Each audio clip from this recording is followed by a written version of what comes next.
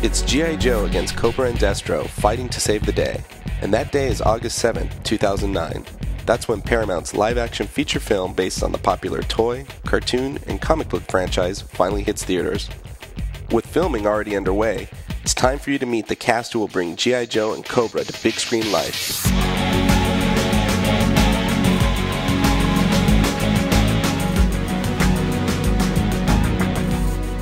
First up, Paramount drafted 2 cast members from its upcoming Iraq war drama Stop Loss for the lead roles in G.I. Joe. Channing Tatum will play the Joe's field commander, Duke, while Joseph Gordon-Levitt has been cast in the hush-hush role of Duke's best friend. Rumor has it that a dark future is in store for Gordon-Levitt's character, said to be a former Joe, but that's all we're gonna say. I have the money, I have the power! Dennis Quaid is the biggest name in the G.I. Joe cast. He'll play Duke's mentor and the Joe's leader, General Hawk. But how large of a role Hawk has remains to be seen. Quaid has said that Paramount hopes to turn G.I. Joe into a trilogy. Oh my god. Certainly, the most controversial casting has been that of Marlon Wayans as the Joe's paratrooper Ripcord. The casting of the White Chicks and Lady Killer star in a film by Stephen Sommers, the director of The Mummy and Van Helsing, has made some fans worry that G.I. Joe will be a campy send-up.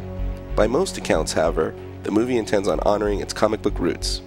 Another of the film's more well-known cast members is Stardust and Layer Cake actress Sienna Miller, who plays the beautiful but deadly Baroness, one of the leaders of Cobra Command.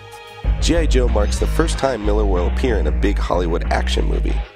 Playing the Baroness's lover and the film's main villain, Scottish arms dealer Destro, the producers have cast Doctor Who star Christopher Eccleston. Eccleston's no stranger to playing heavies, having also starred in 28 Days Later and The Seeker. You and all your kind will be destroyed. For Zartan, Cobra's master of disguise, director Stephen Sommers looked no further than his old mummy villain, Arnold Vosloo. Sadly, Zartan will reportedly be without his Aussie sidekicks, the Dreadnoks. South Korean martial arts star Byung-hun Lee has been cast as the deadly ninja Storm Shadow.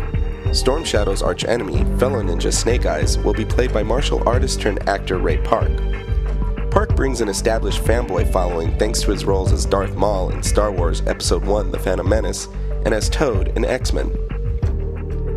Playing Snake Eyes' red-headed, crossbow-wielding love interest Scarlet will be P2 star Rachel Nichols, who first gained notice for her role as Rachel Gibson on Alias.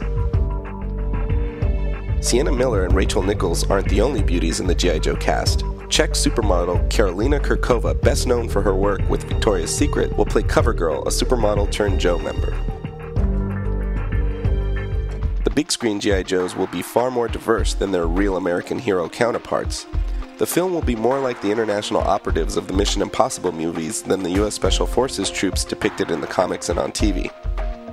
To this point, the filmmakers have cast British actor Adewale Akintoye Agbaje, best known to fans as Mr. Echo on Lost, as the Joe's ordnance expert, Heavy Duty, and French-Moroccan actor Saïd Taghmaoui, recently seen opposite Dennis Quaid in Vantage Point as the Joe's communication officer, Breaker. The film will reportedly be set 10 years in the future so as to not alienate international audiences wary of America's current military operations abroad. While plot details are being kept firmly under wraps, it's understood that the film will chronicle how Cobra Command came to power and how the Joes are called into action to stop them. So now you know, and knowing is half the battle. Yo, Joe.